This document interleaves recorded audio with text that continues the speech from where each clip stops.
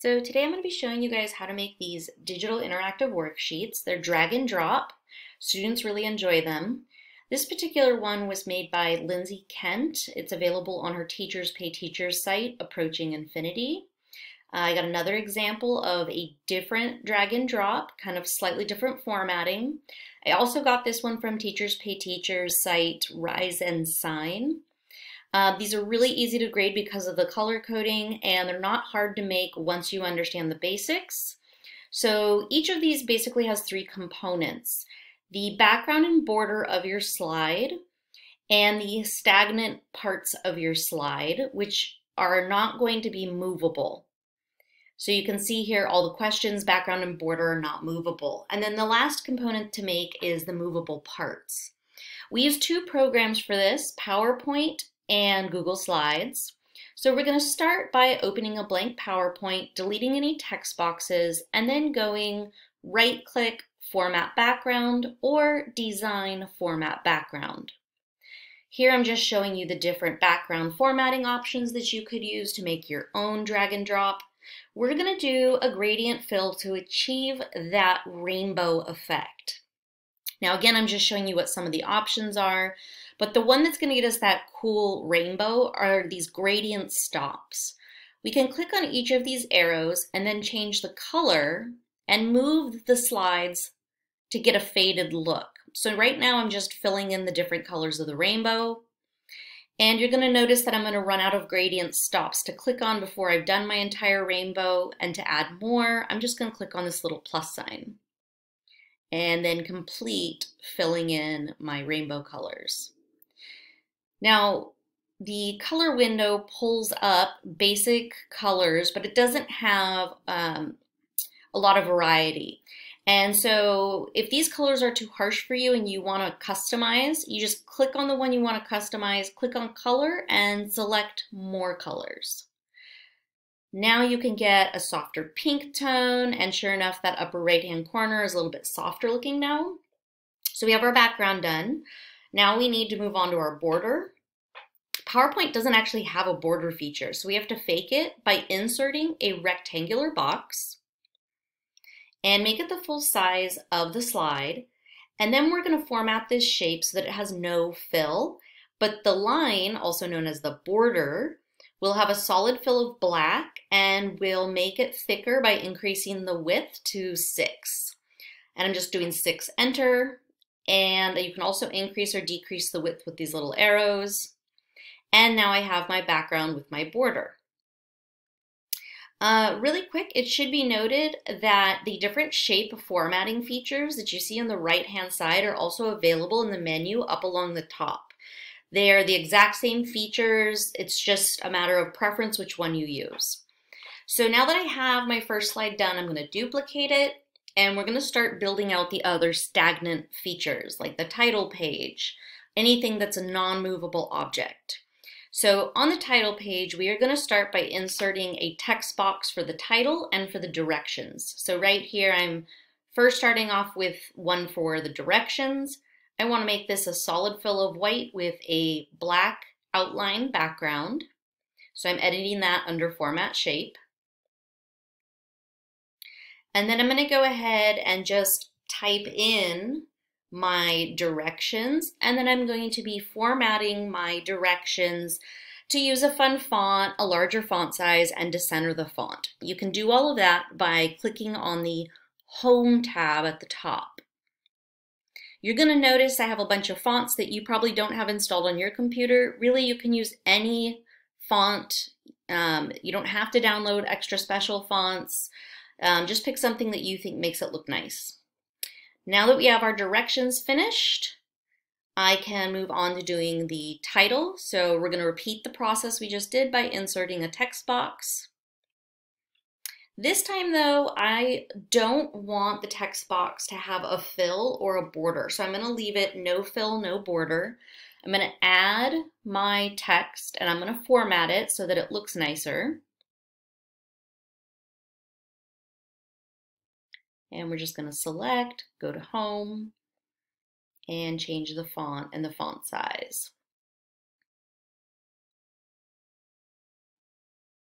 And center it. Now, the original example I showed you actually had this font outlined in white. And so you might think, okay, if I highlight it and I go to shape format and I click solid line and I make it white, it's going to make the font have an outline of white. What you have to notice is under the shape format pane, shape object is selected instead of text options. So you have to be under text options to add a white border to the text. Otherwise, it's going to add a white border to the text box. I make this mistake all the time. So I'm going back to my shape options and I'm changing that to have no outline on the text box. And now you can see my font has a nice white outline. On the original example that I showed you, with this title had like a faded look behind it. So to achieve that faded look behind the title, we're going to insert a shape, a rectangle, and we're going to fill that rectangle with white. And we're gonna then make it so that it has no border. So right here, I'm doing a solid fill of white. Make sure you're on shape object. And I'm doing no outline. Now, the problem is I can't see my text. So we're gonna click on this object again, and the way you get the faded look is by changing the transparency. Now I'm going to click on this and move it so that you can see that unfortunately this faded look is sitting on top of my text, and that's not what I want. I want it to be behind the text. So we're going to have to reorder these objects. So I have to go to the selection pane, which you can get to by clicking on selection pane, or from the home screen by selecting arrange and selection pane, which just unselected it, so I have to reselect. So here's what the selection pane looks like. As I click on each object, you can see it's highlighted so you know which object you're moving. I'm going to grab and drop my white rectangle to be behind the title. Now we're on to our next slide. All right, so we're going to build out all the stagnant options on our second slide. That's going to include a rectangular box for our answer choices. We're going to give this a black outline and a white fill. We're then also going to make the fill slightly transparent so that you can see the background rainbow color kind of shining through.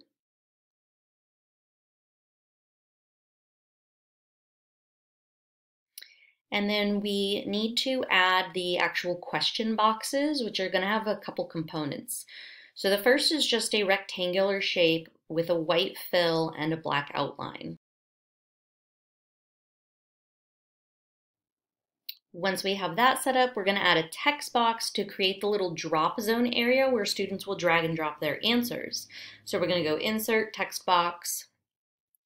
We're going to drag and draw our text box and type in our text. And then we're going to format our text to be a different size, a different font, and also we're going to position it so that it's going vertically.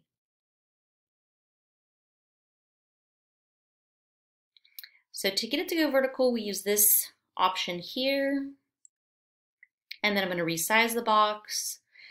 Notice I need to not only fill this with a gray color, but I'm also going to have to center it. So I went ahead and filled with gray, but now you'll notice the black outline does not look consistent with the rest of the box. So I'm clicking on the former box to check my width on my outline, and I'm going to copy that same width onto this new text box, so that everything lines up, and it does. Now we're going to center the font so it's not all squished at the bottom. I'm also going to change the font to be white so that it doesn't jump out as bright, it's more subtle. And the last part to this is I now need to add in the question number, which was inside of a circle. So we're going to drag and drop a circle shape again with a black outline and white fill.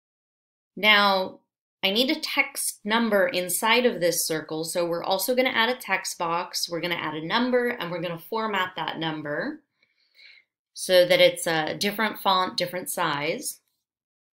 Now the text box starts with no fill, no outline, which is how we want to keep it because we want our outline to be the circle. So get it reposition to where you want it. Now, I need to repeat this. I need to copy all these objects so that I have 6 of these per slide. The problem is I don't want to have to copy and paste each of them separately. So instead, we're going to do what's called grouping. So you're going to go to the selection pane again, and you're going to find all your objects that make the question box, and you're going to select all of them by holding down either Command or Control and clicking on each. Then you're going to right-click on top of the objects and select Group. Now they've all been grouped into one object. You can either Command C or Control C, and then Command V, and that will copy and paste the object. You can also resize the object if you want. Now I'm just going to go ahead and make 4 more copies and line them up how I want them. Once I get 6 of these on the page, all I need to do is edit the question numbers, and I will have my question slide done.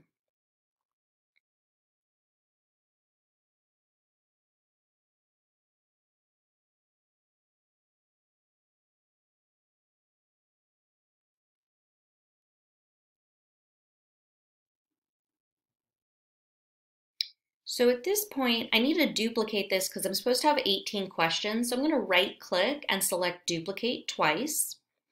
And I'm also going to edit these question numbers as well so that I have all 18 questions as my static background. One thing that you should possibly do once you get this finished, before we add the actual questions themselves, you might want to save this as a template so that you can reuse it again for a totally different topic. So now we're going to make our actual questions. To do this, we're going to insert a new slide. And we only need one text box for this. We're going to insert an equation. And the equation we're going to insert is sine of 2 pi over 3. We're just going to start typing here sine. And we're going to use the fraction option to insert our fraction. And for pi, we're going to use this symbol menu up at the top, find pi and select it, and put it over 3.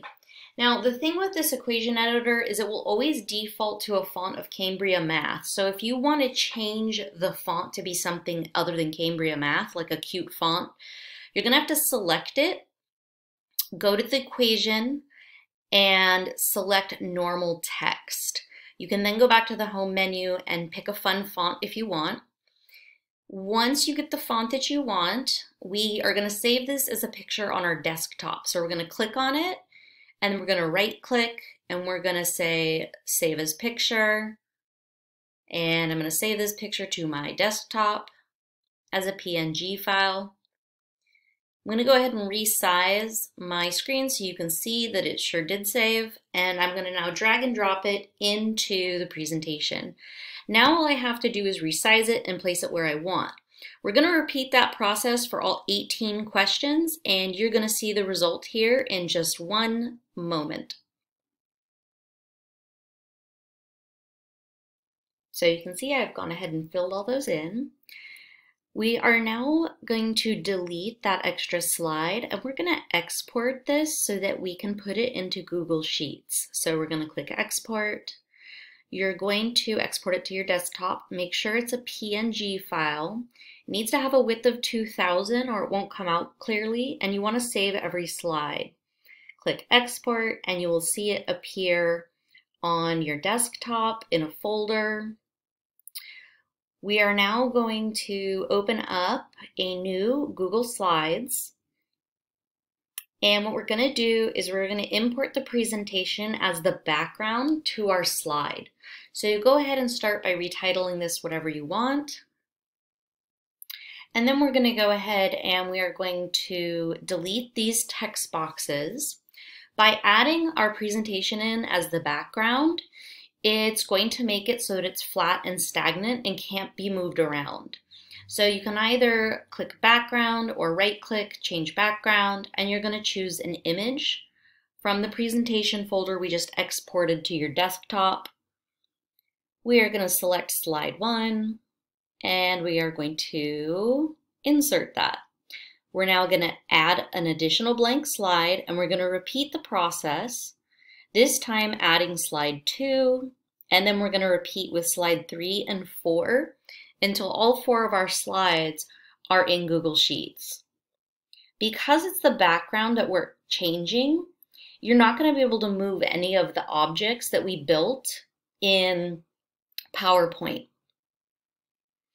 So once you get that completed, we are now on to part 2, which is creating our little movable pieces, which we have to do again in PowerPoint. So we're going to go ahead and minimize sheets.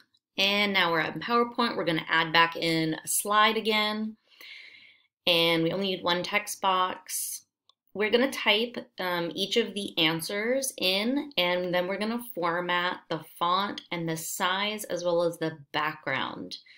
So one of my answer choices is going to be 1, changing the font and size. And I'm also going to go ahead and fill in my background. Now for the outline, we're going to do something fun with this. Let's go ahead and make the font white just to make it a little more interesting. And for the outline, let's go ahead and we're going to make the outline black, but I'm going to show you one extra feature with outlines that I haven't shown you yet. So I've made my outline black. This little sketch is kind of fun because you can get like wavy lines that look a little bit more artistic. And then, you can change the thickness as always. You can see the waviness a little bit better. So once you have your object done, we're going to do the same thing we did before, and we are going to save this picture to our desktop. Once it's on our desktop, we'll be able to drag and drop it onto the Google slide. And by doing that, because it's not part of the background, it will remain a movable object, which is what we're trying to get with our drag and drop. So go ahead and open Google Sheets up again, drag and drop it onto your Google Sheet. You'll have to resize it and move it. And the other thing is, if you remember from the demonstration, there was actually multiples of these on top of each other. So if there's going to be more than one that has the answer of 1, you're going to need to Command C and then Command V to make it so that you have 2 or 3 of these, and then you can just stack them all on top of each other. And then that way, when you drag and drop, there's still another one left underneath it so that you can use them multiple times. We can go ahead and just edit this again to get the next possible answer choice and continue until all of your answer choices are in your Google Slides as movable objects. So here I'm showing an option for a root 2 as a possible solution. Sometimes this requires that you resize the text box in order to be able to see it really well, which you'll see as soon as I change the font. And now that I have it resized, so it's a little bit easier to see, I'm going to change the fill and save this and drag and drop it into my Google Sheets.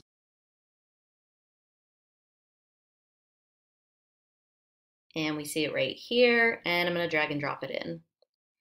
Same thing, resize it, move it, make multiple copies of it, stack them on top of each other. Now, once you've completed this and you've got the whole drag and drop answer pane filled with your answer choices, you're going to need to copy and paste them onto slide 3 and 4. Now, you don't have to do this one at a time. You can actually drag and select both options, do Command C and then Command V on slide 3 and on slide 4. And all the duplicates of each answer choice will copy over with it. So you basically now have the entire presentation done.